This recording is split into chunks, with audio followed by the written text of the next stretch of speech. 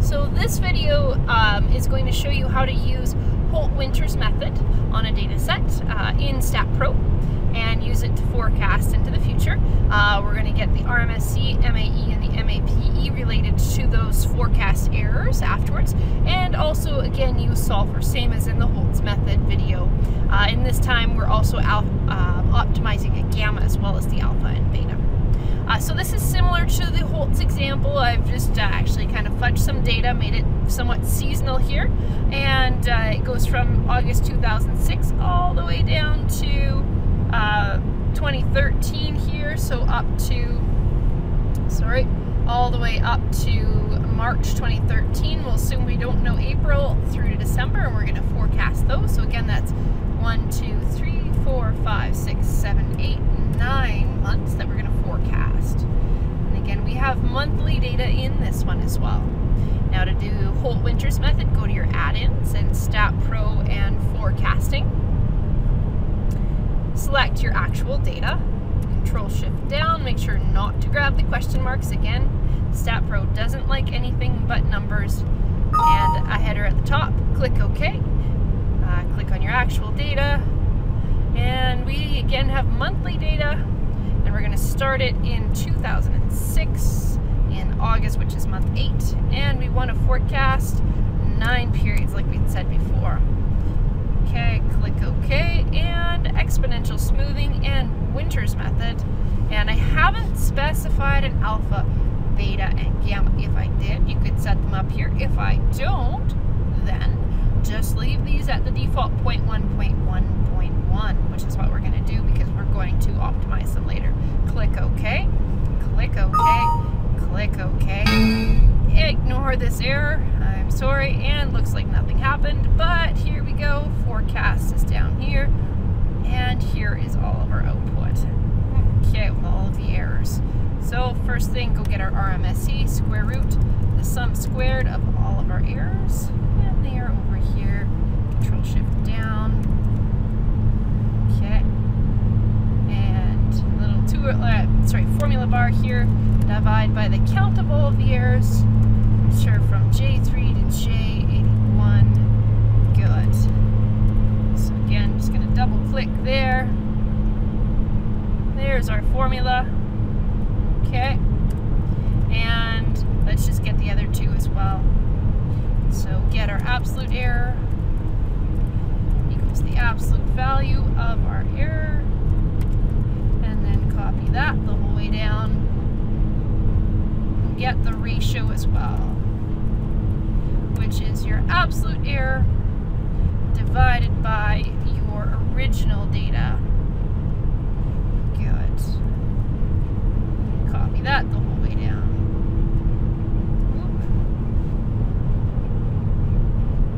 I'm just going to go to the bottom and check to see if it went too far. Sometimes it does. There we go. Okay, go get rid of those guys. Now I'm ready to get my MAE, which is the average of my absolute errors. Here they are. Control-Shift down. Okay, and my my MAP is the average of my ratios here. Control-Shift down to grab all of them, close the bracket. You notice, just watch me typing up here sometimes, and then hit enter. And let's make that guy percentage and add some percentage symbols, add some decimals here. It's fairly high actually, 13.5%, not so good. Let's see if it gets much better when we optimize these guys.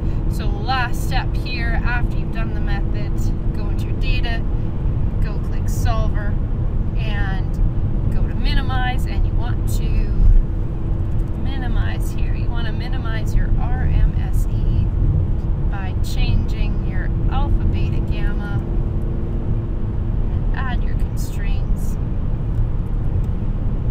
Make them less than or equal to, oh, sorry about that. Make them less than or equal to 1. Add that guy. And make them greater than or equal to 0.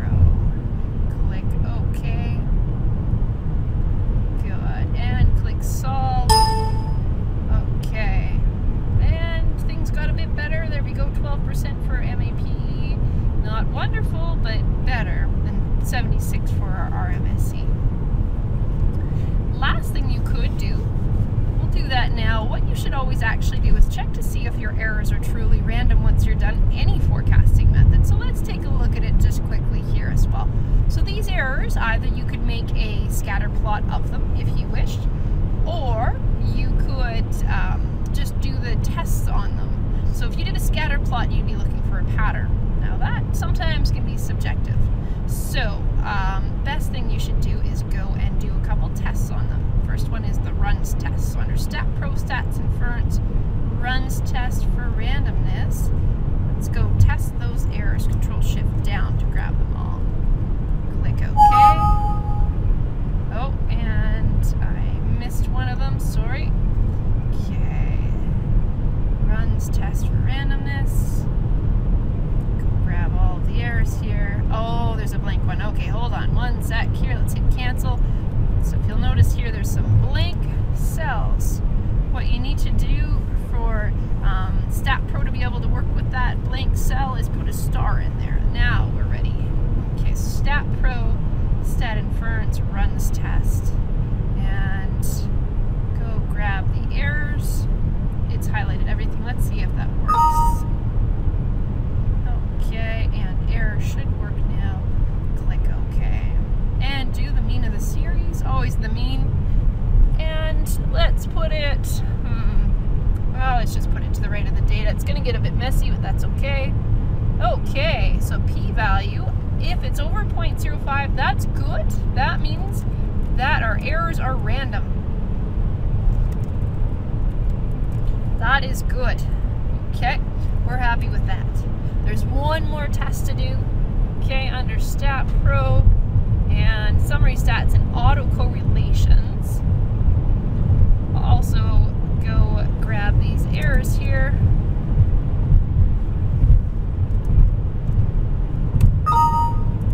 And